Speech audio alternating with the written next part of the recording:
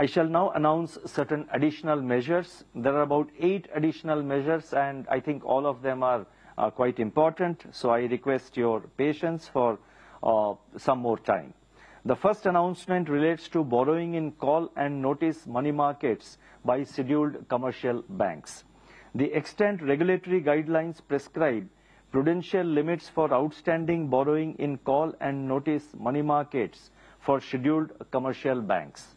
With a view to providing greater flexibility for managing their liquidity, it has been decided that scheduled commercial banks, excluding small finance banks, can set their own limits for borrowing in call and notice money markets within the prescribed prudential limits for interbank liabilities. Second announcement relates to widening the scope of framework for resolution of stressed assets. Compromise settlements is recognized as a resolution mechanism in respect of non-performing assets, that is NPAs, under the prudential framework of the Reserve Bank, which is currently applicable to scheduled commercial banks and select NBFCs. It is proposed to issue comprehensive guidelines on comprehensive settlements and on technical write-offs, which will now be made applicable to all regulated entities, including the cooperative banks. Further, it is also proposed to rationalize the existing prudential norms on restructuring of borrower accounts affected by natural calamities.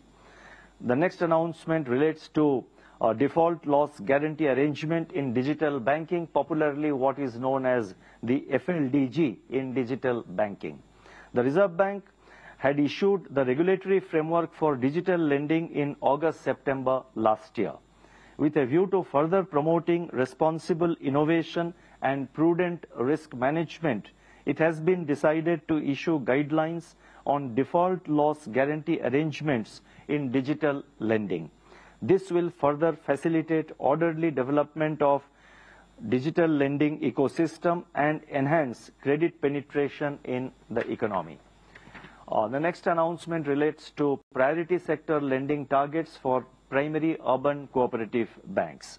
The Reserve Bank has undertaken several initiatives in recent years to strengthen the urban cooperative bank sector, that is the UCB sector, as well as to deepen financial inclusion. Such initiatives include revision of the priority sector lending targets for UCBs in 2020. While revising the priority sector lending targets, a glide path up to March 2024 was provided for a non-disruptive transition to achieve the revised targets. While a number of UCBs, that is urban cooperative banks, have met the required milestones as on March 2023, a need has arisen to ease the implementation challenges faced by the other UCBs. It has therefore been decided to extend the time frame for achieving the targets by 2 more years, that is up to March 2026. Further, urban cooperative banks, UCBs, which have met the targets as on 31st March 2023, shall be suitably incentivized. The next announcement relates to rationalization of the licensing framework for authorized persons under Foreign Exchange Management Act, that is FEMA. The licensing framework for authorized persons issued under FEMA was last reviewed in March 2006.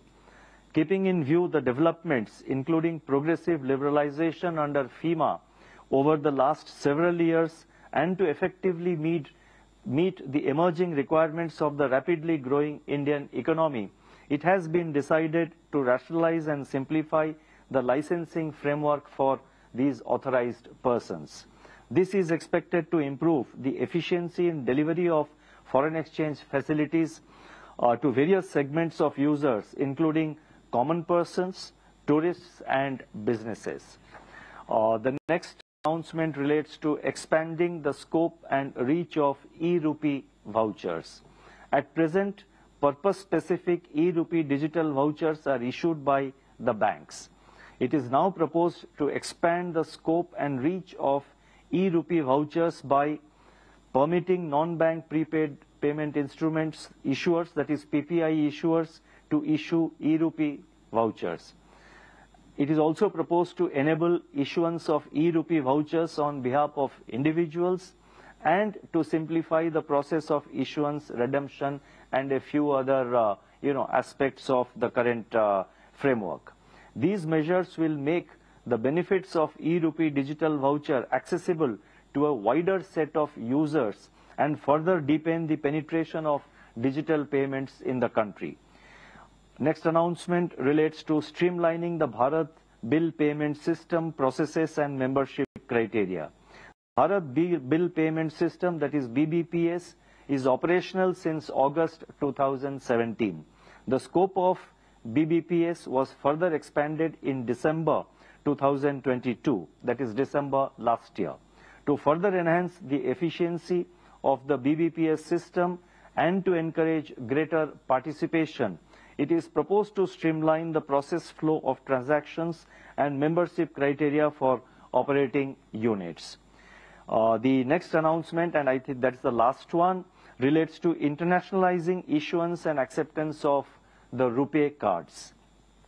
RuPay debit and credit cards issued by the banks in India are gaining increased acceptance abroad.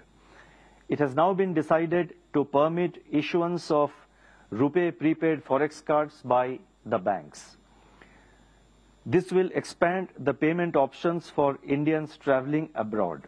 Further, RuPay cards will also be enabled for issuance in foreign jurisdictions.